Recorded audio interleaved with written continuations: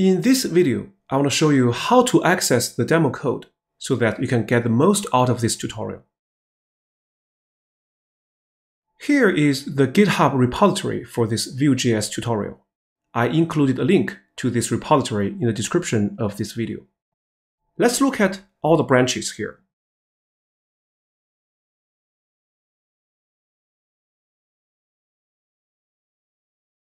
For this tutorial, I'm using a Git branch for each Vue concept and its code demo. For example, when learning Vue watchers, I created this watchers branch. Let's click it. As you can see, now I'm on branch watchers.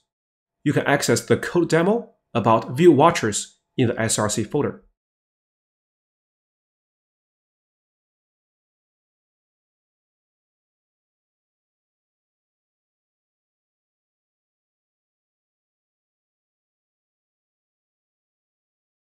Let's go back here. If you're interested in Vue scoped slots, and you can look at the source code here. Now, as you can see, it has different files.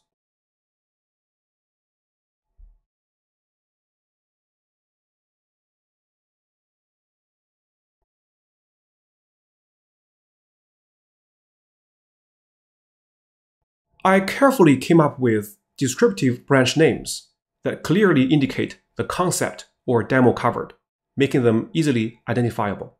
I know this may not be the intended way to use Git Branch, but I find it convenient to keep track of different topics in my tutorial this way. I think this is a good way for organizing and presenting different concepts clearly.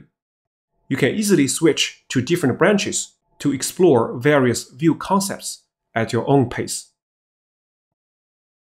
Let's go back to the main branch.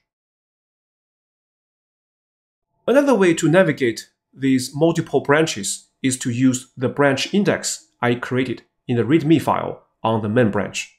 So first, make sure you're on the main branch.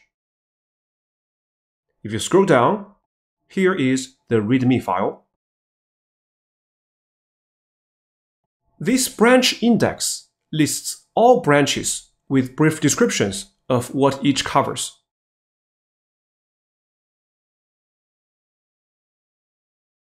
This branch index acts as a roadmap for you to navigate this tutorial.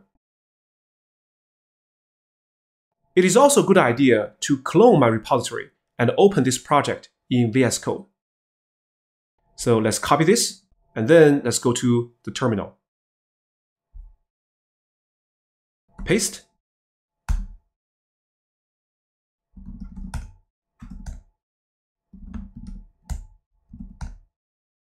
Okay, then let's open this project in VS Code. Code space dot.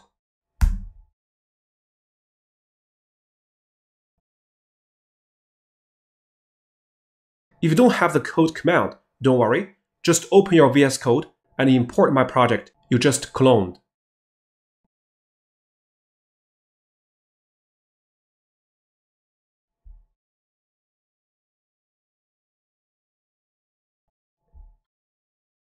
Then you can use this command, git branch --list -a, to list all the available branches.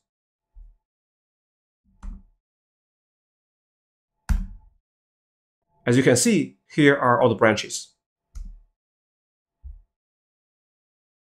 To switch between branches, you can use this git switch command.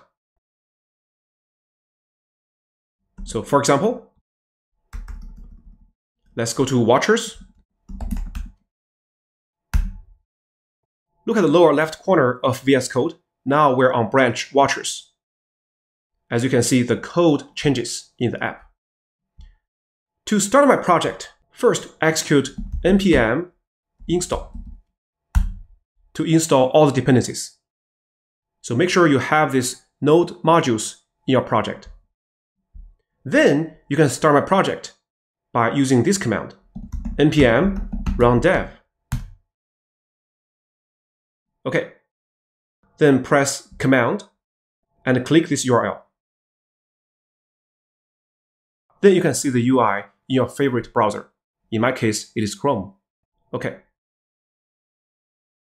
Let's go back here.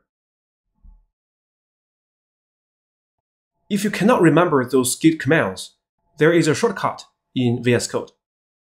Just click this branch name here. And here you can see all the branches. So for example, let's go to View Scoped Slots.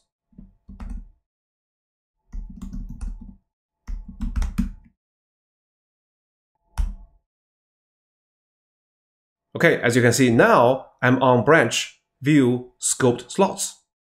How convenient it is. VS Code makes things much easier.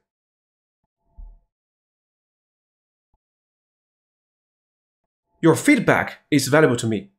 If you have any comments, suggestions, or questions about this tutorial series, please feel free to open an issue in this GitHub repository. Or you can leave a comment below the video.